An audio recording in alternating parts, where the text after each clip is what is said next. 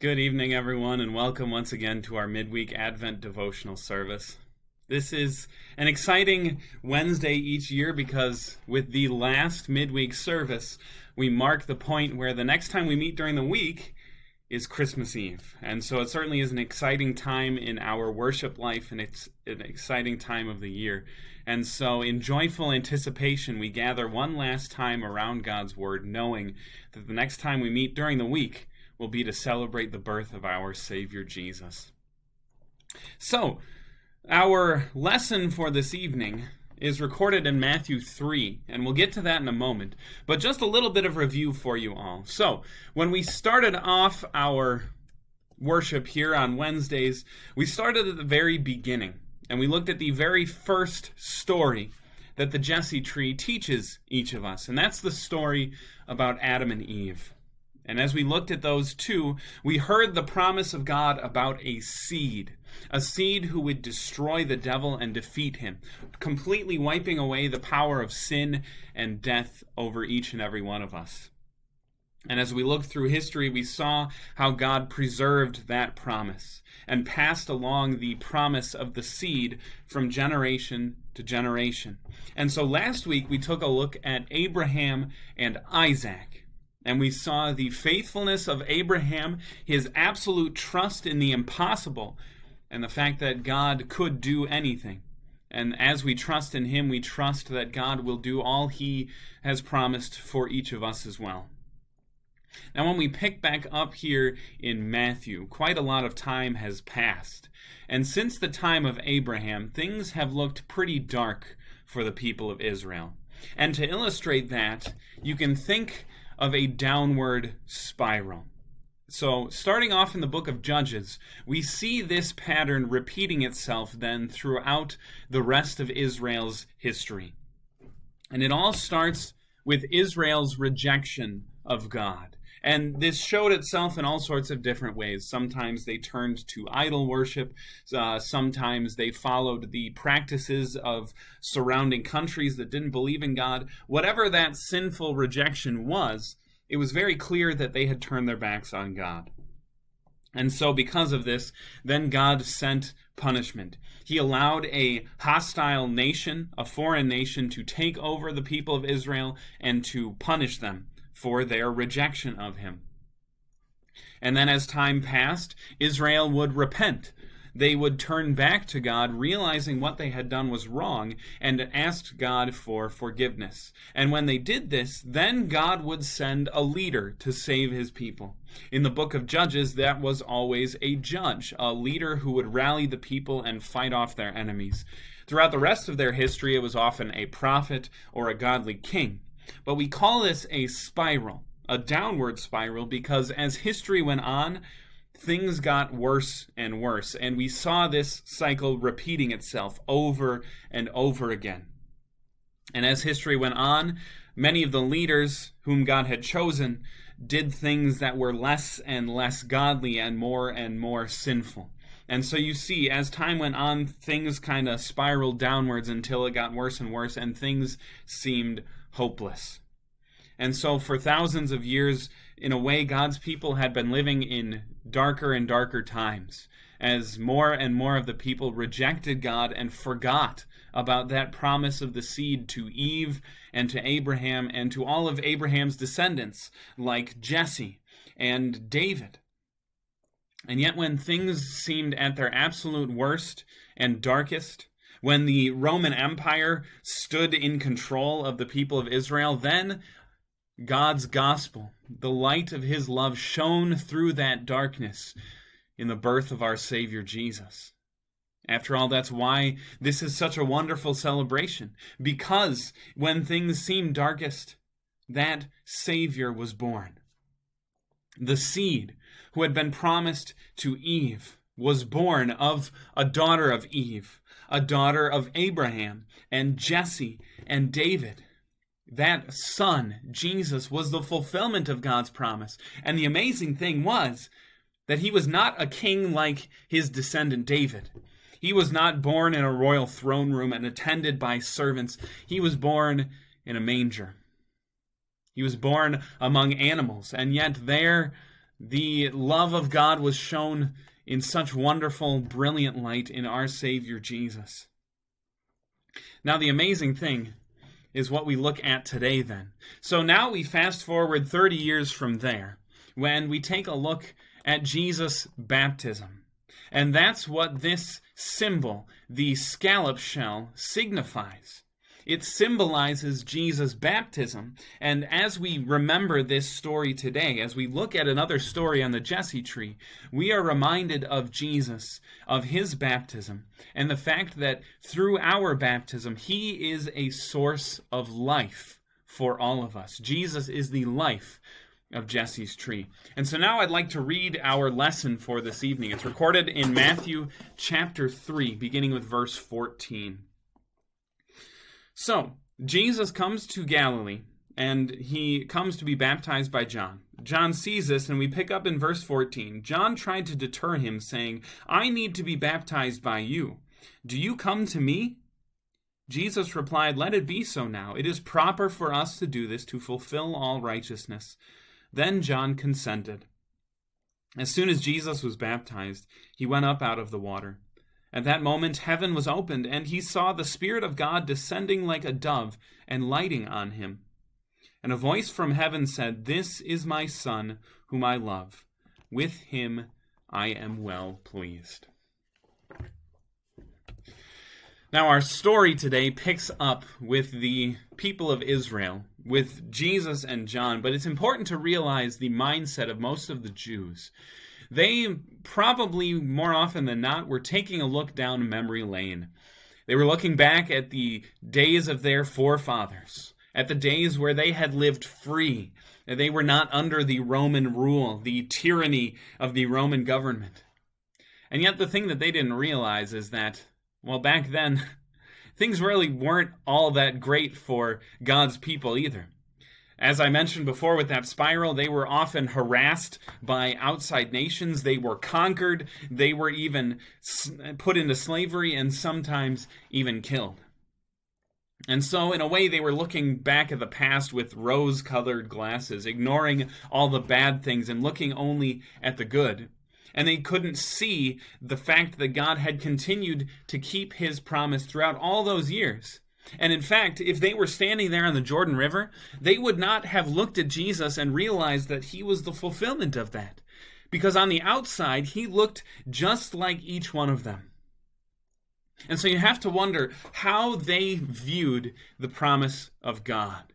And in a way, the promise to God the promise of God to them probably would have looked something like this: a stump of a tree that had been cut down. Now, I want you to look very closely at this picture. Ignore all the weeds on the bottom there. Look at this stump. Is there anything that you see there that would make you think that it's alive? And if you have to, pause the video, zoom in on your screen, however you want to do that. Look really closely. Is there anything that tells you it's alive? Tell you what, I'll do you even one better. Here's an even closer picture. Now look really closely. Is there anything alive that you see there on that stump? No?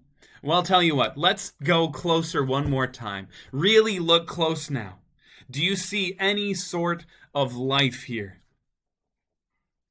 And the answer for all three of these pictures is no.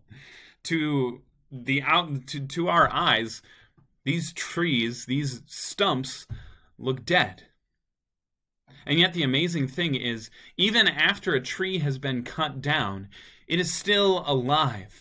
Its roots are still in the ground, soaking in water and nutrients. And so oftentimes, if the stump is not treated, or if it is not dug out of the ground, several years down the line, it will sprout back into life. It will produce shoots that push up with green leaves and show that, yes, in fact, this stump, this dead-looking thing, is alive. And in a way, that's exactly how the Jews had started to view God's promise. They looked at what God had promised about this seed, and yet all they saw was what they could see with their own eyes. From their viewpoint, God's promise looked like a cold, dead, lifeless stump. And yet through all of that, God's promise was hidden in plain sight. If those who had been there on the Jordan had looked at Jesus, they would have seen the seed, but on the outside, there was nothing to indicate to them. All they could see was what was on the outside. And speaking of hidden from sight, it reminds me of something that brought me back to my childhood. Where's Waldo? I mean, I would spend hours looking through these things as I sat in the dentist's office waiting to get my teeth cleaned, or sitting in the waiting room at the hospital. It was such a great time waster because you could look at this and take hours to try and find Waldo, who truly was hidden in plain sight. And as soon as you see him, you can't miss him. In fact, he's right there in the middle of it. And so, in a way, this is how the Jews had started to view God's promise. They were looking in all the wrong places. They were looking at themselves. They were looking at their own actions and seeing those as the fulfillment of God's promise, when really they should have been looking inwards at their hearts, at the faith that they had in the coming Savior.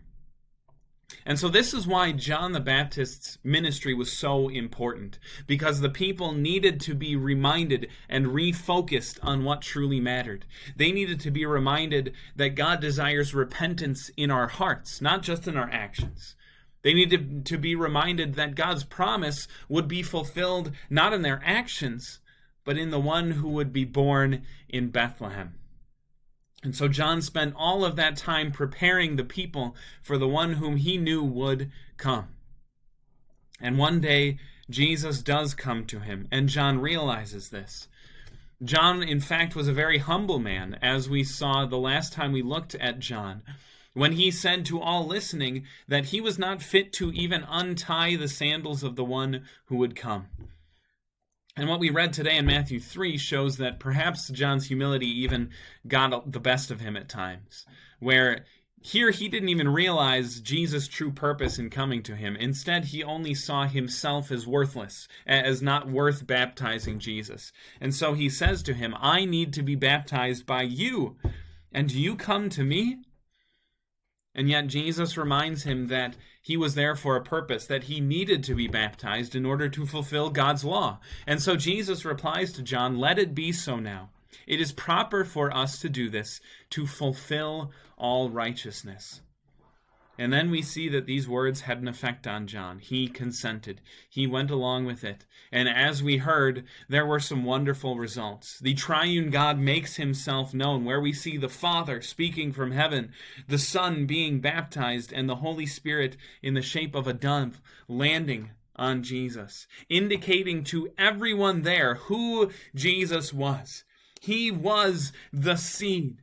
He was the fulfillment of all of God's promises. More importantly, he had come, and now his ministry would begin in full force. And it's really amazing how this applies to us when we look at where Jesus was baptized. Because he was baptized in the Jordan River, a river that promised life and sustenance to an area that, for the most part, is mostly desert. It is dry. It is a wasteland, just like we were before we believed in Jesus. We were dead. We were completely without life. And that's why it's so amazing that God has given this wonderful gift to his church, the gift of the life-giving waters of the gospel message. Now, the power of this wonderful tool given to the church isn't found in the water itself. It's not even found in the one who performs that baptism. The power of baptism is found in Jesus. The power of baptism is found in the words that he gives to us. I baptize you in the name of the Father and of the Son and of the Holy Spirit. That's why baptism is so powerful. Not because of anything we do, not because of any decision we're making, or because the person performing the baptism is so holy or powerful. No. Baptism gets its power. It has an impact because of Jesus and what he did for us. And Paul reminds us of this when we read Romans 6 verse 4. Paul says, we were therefore buried with him through baptism into death, in order that just as Christ was raised from the dead through the glory of the Father, we too may live a new life. Life from death. It's a common theme throughout Scripture, and it truly emphasizes just how wonderful of a miracle baptism is. It works incredible life in us where before there was nothing but death in sin. In our baptism, our sins are washed away, and God declares us as His holy and innocent children, those whom He loves and adores. It truly is a wonderful thing, and something that we see come into existence here as Jesus was baptized. Now, at Jesus' baptism, He was revealed to be the one whom creation had waited for thousands of years. Creation had waited forever for this to be fulfilled. And it's kind of like this neat little video, right? Now, at the beginning, it looks like nothing but a pot of soil. There's nothing alive there. And then yet, all of a sudden, boom! There is life that sprouts up from this dirt. Life that was always there, just ready and waiting. God's promise was always there with His people. God's promise was always with His people. And then when the time came, when it was God's time, that promise sprung forth into life when our Savior Jesus was born, showing us that the tree of Jesse never was dead to begin with. It was always alive and waiting to spring forth, that shoot that Isaiah had prophesied so long ago. And this also reminds us of one other thing that is incredibly important for us. We are the branches, and Jesus is the root of that plant of life. And without that root, we are completely dead.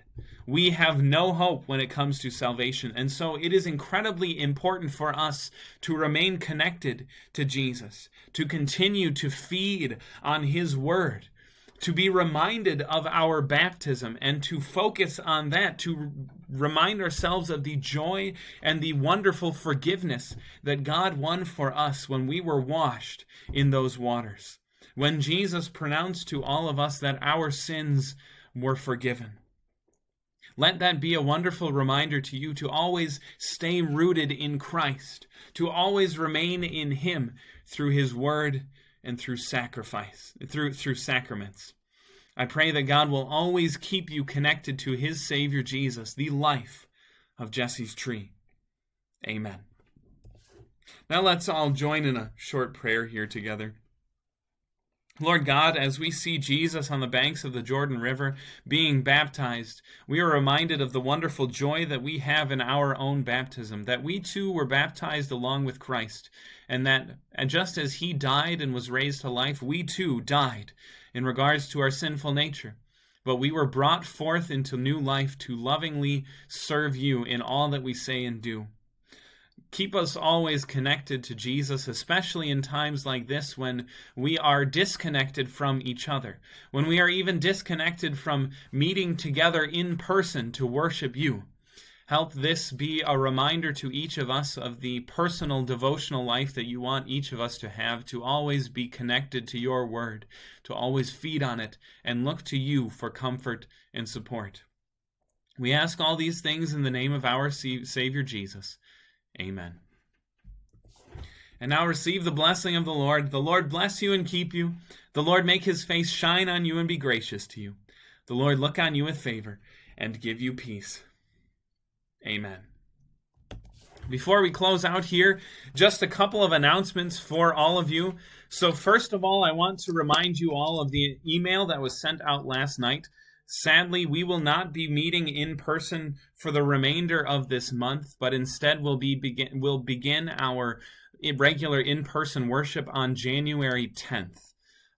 Also connected to that then, you'll see included in the description of the YouTube video, I'll also be emailing it out, and if you've already checked our website, I put together a short little form where it's kind of like the connection cards we'd fill out in church. And this is simply just a way for, on our end of things, to get a grasp of who we're connected with still, who's able to join in, and when they watched. It's also a wonderful way to connect with those who may be visiting with us virtually, where if you've got any questions for me as the pastor, or if you're curious about other things that the Bible teaches us, this is a way for you to reach out to all of us. And then one more thing, just again, a reminder to all of you that I'm always available through phone or through email. Please do, if you have any questions, if you need any prayers, whatever it may be, don't hesitate to reach out to me, and I'll do my best to get back to you. Until next time, when we will meet again virtually this Sunday, I pray that God bless you all and keep you rooted and connected strongly to your Savior Jesus. God bless you all.